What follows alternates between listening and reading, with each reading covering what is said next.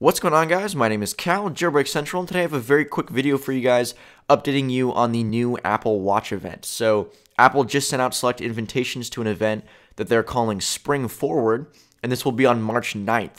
And this is when they're going to release the Apple Watch. Now, they announced it a while ago, but they didn't actually give us any real specs or info.